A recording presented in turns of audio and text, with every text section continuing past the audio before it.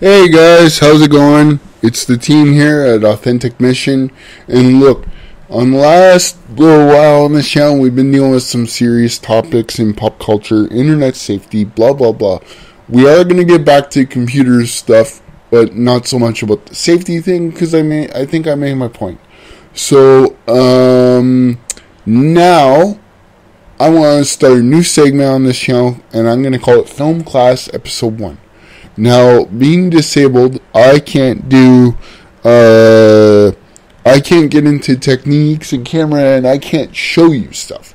So what I'm going to do is I'm going to tell you how we can learn from TV and from movies. And by that I mean, like, if you really want to get inside a writer's head, and let's say you want to do a sitcom or a drama, buy your favorite drama series or comedy series. Buy your favorite TV series. Let's just make it simple like that. And actually listen to the commentary. They'll tell you stuff that was improv by the actors. Sometimes they'll tell you, okay, we were going to put this scene in here first, but we chose not to because it kind of ruins the flow of the episode. And you can actually pick up a lot of tips about flow of your episode or flow of your movie. Listen to commentaries on DVDs. My assistant makes fun of me for this, but a lot of times what I'll do, especially if it's an older movie that I've seen before, I'll buy a movie and I'll listen to the commentary first.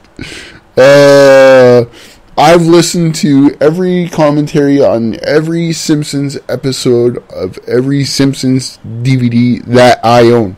Not every Simpsons DVD, because I don't own them all yet. I'll be honest, I procrastinated a little while, and I was like, like, if I start buying the Simpsons DVDs, I got a long way to go. I think they're up to season 27 now. Eek. I quit watching them for a while, but that's just me. So anyway, yeah, listen to the commentaries from DVDs. Listen to interviews with directors. They'll tell you about their process. And then you can start to learn your own process, or maybe try their process a little bit and see what works for you. Like, I mean, there's a movie called Midnight Special. Okay? Fairly new. It stars, what's the guy's name? Damn.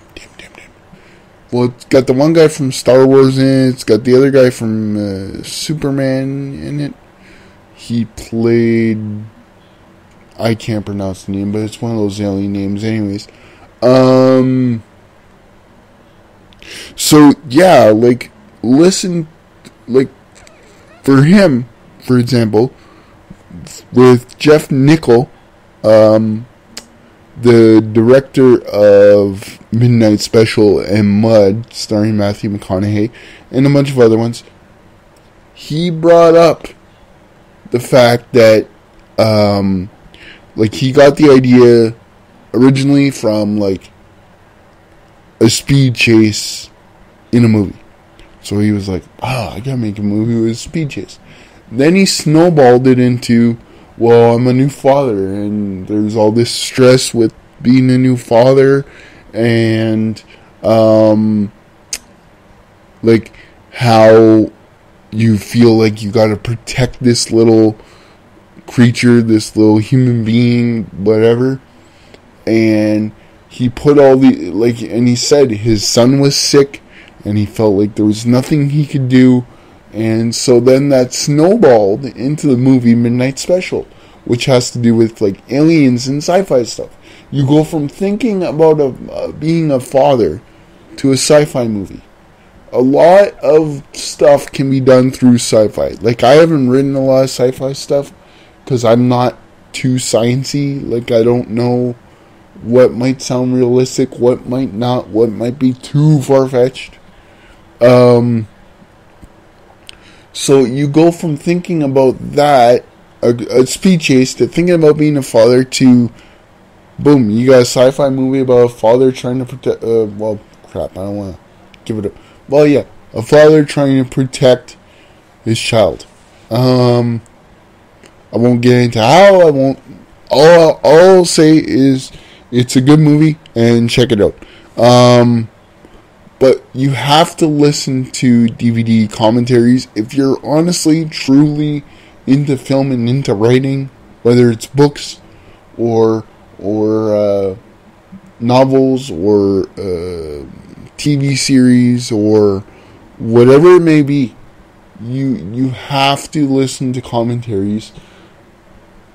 You don't have to listen to every DVD you buy that's got commentary, but if you're curious how they thought of something, or sometimes they'll give you special effects hints, just listen to commentaries.